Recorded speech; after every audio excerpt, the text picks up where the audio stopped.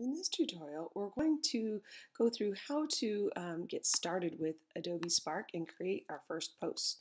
So we're going to go to Adobe Spark, and you can just Google it, or you can type in the URL spark.adobe.com. I tend to just Google it, and it'll take me right there when I click on this. And since I've already logged in or created an account, look, it just logged me in automatically. But remember to click log in, not create a new account, log in with your Google account. It's very easy that way. So I can go through and see my projects. I don't have any projects in here yet. They would be posted once I do. I can get some inspiration at the gallery up here or see their blog. But I want to get started creating right away. Again, I can look at all these examples.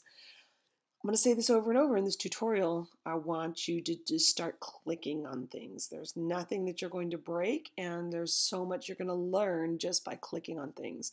So I'm going through this as a newbie. I have only created one thing on this, and I'm learning. So I want you to listen as I learn with you. So to create, I'm going to click the plus sign. That's going to get us started. And I can think about, what do I want to create? Do I want it to be a post, which is a poster, a page, which is a web page, or a video? So for this one, I'm going to go ahead and start with a post. And it's going to log me in, and I'm going to be thinking about what I want to say. And I want to pick my saying right now. Oh gosh, I didn't pre-plan what I wanted to say. Let's see. Be a creator, not an assigner. So that is something that we have in our book, and something that we really believe in. So I'm going to click continue. And I want to make a poster out of this. And here I go with designing this poster now. So there it's going to show me my text that I typed in a lot of different styles. Now I can choose different themes, and at first I was like just looking at them and not selecting, but what I want you to do is try them all and think about what you want to look at. And if you need the image behind it before you can make a decision, then go ahead and come back to this part theme later. So maybe I want to find the image for this. I'm going to replace this green background, and I clicked replace, and I can either upload a photo I have, or I can find photos. There's lots of different ways that I can get photos. I'm going to search their data bank for it. So I want to type in and find an image that would go good with this. And so I'm going to type in some abstract words like creative. I wonder if that will get me to the image I want. Oh, look at this. This might work. So now I'm going to just try out some of these images. Maybe I'll like it. That could be kind of cool. Maybe not with that title, but I can scroll through here and find images that might go well with what I'm looking for. I wonder what that is. And just try, that doesn't really fit. Ooh, I kind of like this one. All right, so I'm going to use this one. I think this works well. I can play around with this though, and I'll come back to that in a minute.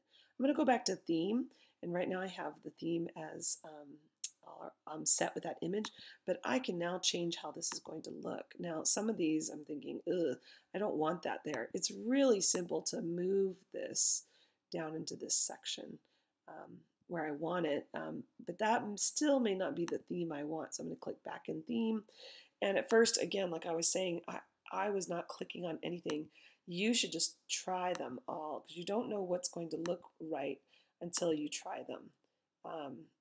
Maybe I like that one. I'm telling you, sometimes, oh, maybe that's right. That's kind of nice. And do go through all of these. For the sake of time, I'm going to go through this and do this one. Now I can click on this, and I can edit the text. So if I want to change what I said, I can change it. And I can also add more text. Oh, it gives me style suggest. See, a lot of this, I don't even know. I don't know what this does. Oh, it's going through all the different styles. Whew, that is pretty cool. Oh, look at that. Maybe. I don't know, that's kind of weird. Is it on a rug? Oh, I kind of like that one. No, I don't like that font. All right, let's see. Can I change the font? So I'm going to save that. I don't know if I like the background color. So maybe I can change the font. Yes, I can. I want it to be something a little fancier, maybe. I don't know. This is a lot of decisions, and as you're seeing, there we go. It's getting a little better. I just want to keep playing around with it and see what looks good. It's always best to try that, to try to see what's going to work best for you.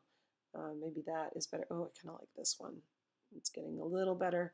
I think it's this background color is just bothering me. So I'm going to save that one. And oh, here, I think I can change the color.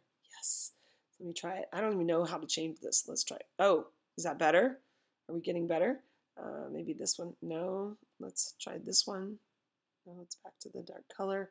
Oh, and then there's all colors. Okay, now we're talking. Maybe I want, oh, it's changing my font. Oh, you guys, I'm learning as we're doing this. So let me try this again. All right, I'm going to leave it there. You get my point. I'm going to click Save. And again, go through and play with all of this. Maybe I want it more invisible so I can see the background. If you want to move it, you can go ahead and move it where you want. If you want your font bigger or anything larger, you can change that like this. And when you're done, when you're finished with this, again, play up here with all of what you're looking at, with the palettes, the themes, the photos. You know, right now there's no filter on here, but I could change that to make it look a little different. Let me see.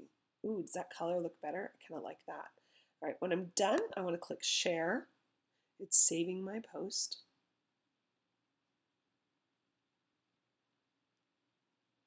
And I can pick a category, which I'm going to pick education.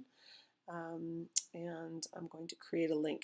Now from here I can just download it, and which is great to upload into a Padlet or onto a slide deck or anything like that. So I'm going to push download. It will now show up on my computer down here. When I want to insert it into a Google slide or anywhere like that, I'm just going to say upload, and I'll look in my downloads and it will show up there. I can also create a link, and it's very easy to do this way as well.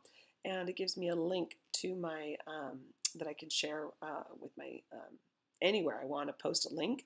I can email it, post it on Twitter or Facebook, and that is how you create a post.